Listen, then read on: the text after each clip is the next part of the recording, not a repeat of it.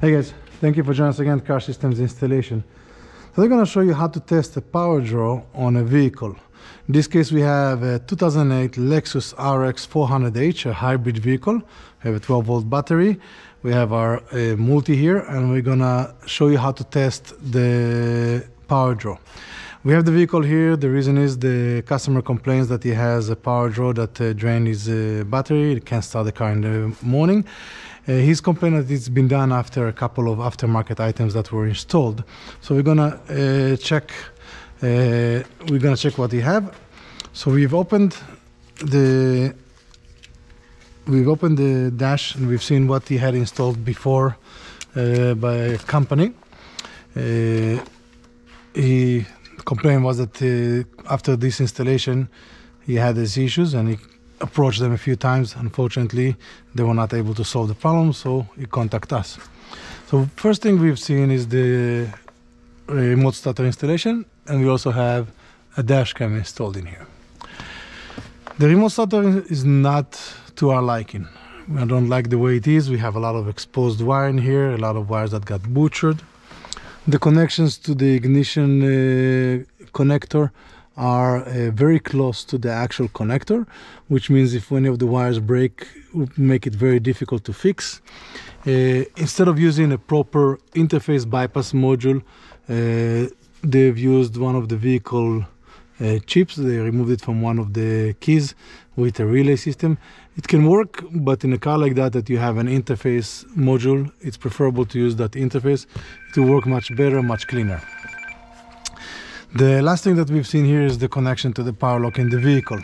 So we have the power lock in the driver door in here, and there is wires that has to be run from the power lock to that driver door. We've seen here the wires are ran, again, not to our liking. This is external. You can see the wires, they can get cut, they can get damaged. It doesn't look good, but it's also not professional connection, because this can break very quickly. In the vehicle has the door boot in here, where the factory wires are going between the body and the door. The proper installation would be removing the door panel, running the wires through that boot into the vehicle, nothing visible outside, nothing can get damaged. In this case, it's actually squeezed here on this metal bar in here, as you can see. So this is a sharp metal that is squeezed, so it can obviously get damaged very quickly.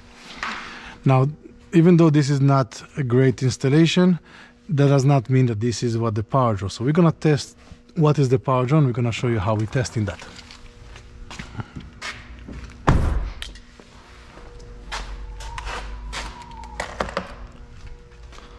Okay, so to test the power draw, we have our multi set up on amp, and we have the black wire in the in the common one, and we have our red wire in the amp position.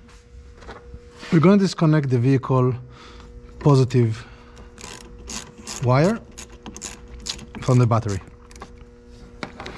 We're going to have one side, so the positive here. This is the battery terminal, and this is the wire to the vehicle. So we're going to connect the common one to the vehicle side.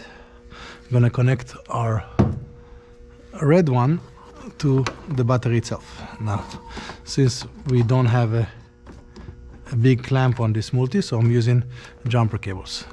Now, as soon as we're going to connect it correctly, and we have a circuit closed, we're going to see we have the draw over 0.4, which is quite high. It's going down, which is good.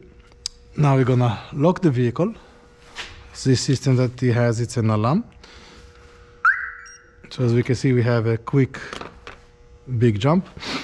So we're gonna let the system settle a little bit, and about 10 minutes, and we're gonna see what level it gets after 10 minutes. It should get to a range of 0.05, 0.07, not higher than that. Higher than that is too much draw, and that will drain your battery pretty quickly after a couple of days. If it's really high, in one of our videos we actually show a draw of 7.5, You can see it in another video that we have. That was from an underglow light that were installed incorrectly. So we're gonna let the vehicle sit for a few minutes, and we're gonna get back.